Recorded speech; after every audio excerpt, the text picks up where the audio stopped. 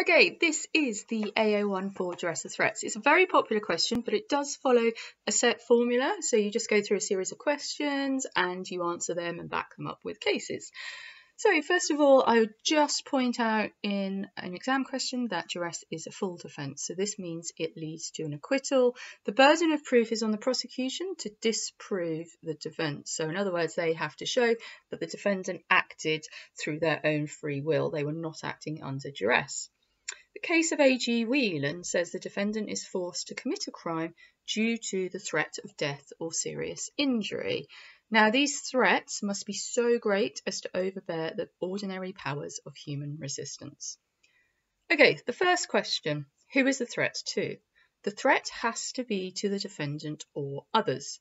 The case of Wright says that others means people close to you, so close friends and family.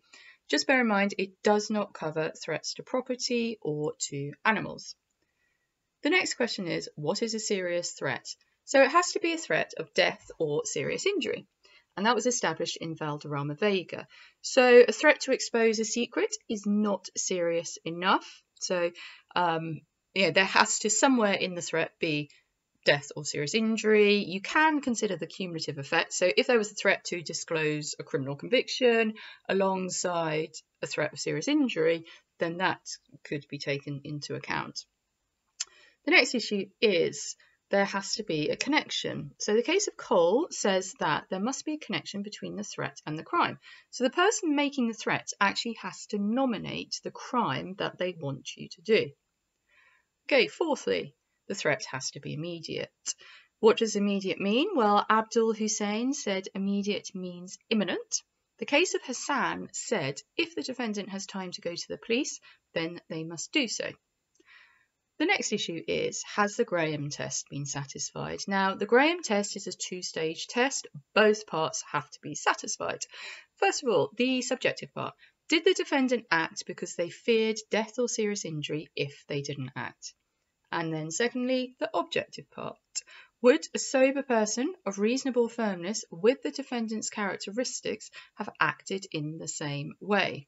Now, the case of Bowen talked about characteristics. Low IQ and being timid are not relevant characteristics. However, pregnancy, gender, age, physical, mental disabilities are relevant characteristics.